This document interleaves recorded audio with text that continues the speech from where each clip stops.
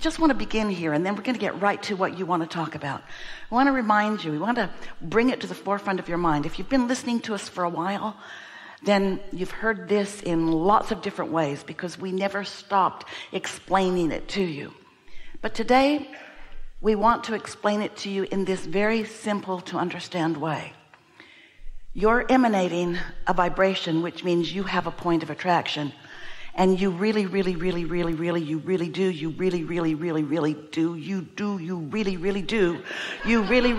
want to tend to your own point of attraction. You want to tend to it. You want to be aware of what it is, and if it's a pushing against her rather than a calibrating to her, if it's calibrating to who you are and what you've asked for, you want to know it. And if it's not, you want to know that too. You want to tend to your point of attraction because you're the only one who can. You want to tend to your point of attraction. And another thing that you really want to do, you don't know it yet. And maybe even by the end of the day, we won't have convinced you, but it's going to be our never ending, since there's no death, never dying wish. We really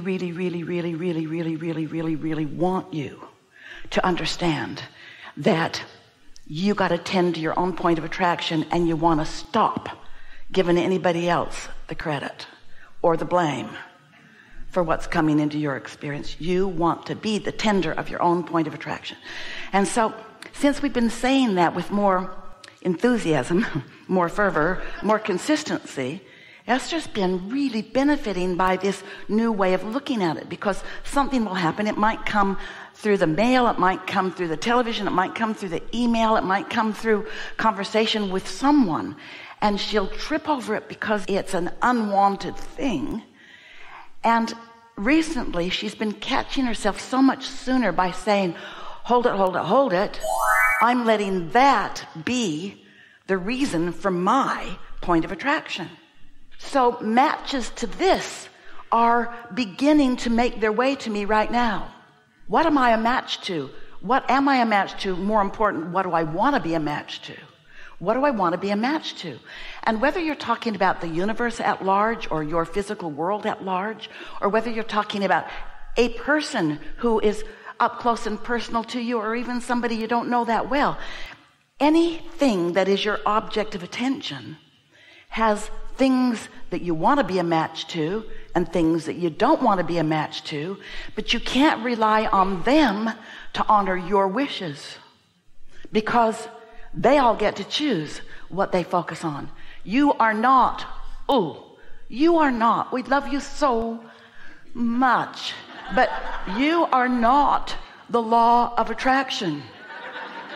You are not the stage manager. You are not the one that gets to decide the rightness and the wrongness of the world and then dictate who needs to do what so that you can feel better. Your kids are going to be so relieved to hear this from you. And your mother too. And anybody that you spend any time with, because you know what you are?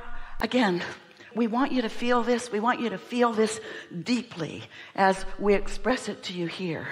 You are a born matcher-upper. You're seeking calibration.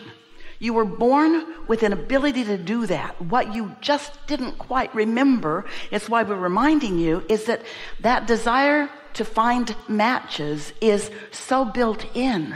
It's like you want to be understood. You want people to get you. You want people to understand your motives. You want to be on the same page with them.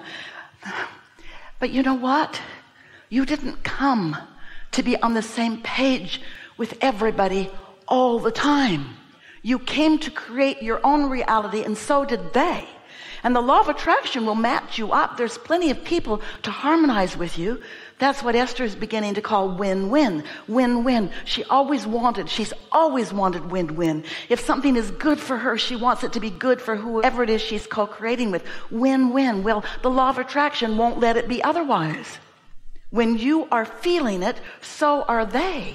But you've got to be the one that decides which part of whatever it is that's out there, in the person, in the world, in the universe, in the whatever it is, you've got to decide what part of that you want to match to. Have you ever noticed?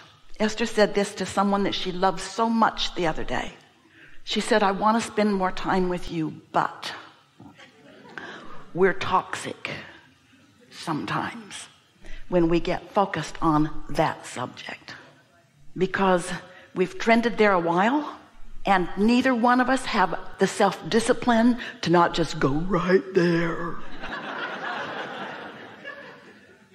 And we become a match, a bigger match when it's two of us than it was when it was just me. It's so easy to get ragging on something, and then before you know it, you have a whole group of raggers around you that are ragging. And you know why you put up with it? It isn't even that you put up with it. You like it. And you know why you like it? Because you misunderstand why it is. You like it because it's you matching something. You like it because there's more power when two of you match than when it's just you. You like it because your ability to focus. Get a third one involved and you're off to the races. You want to match. And you know why you want to find matches? Did we tell you how much we love you? Do you know why you want to find matches? You want to find matches because you know that you're good. You know that you have reason for being here. You want to find matches to validate where you are, even when where you are feels sucky.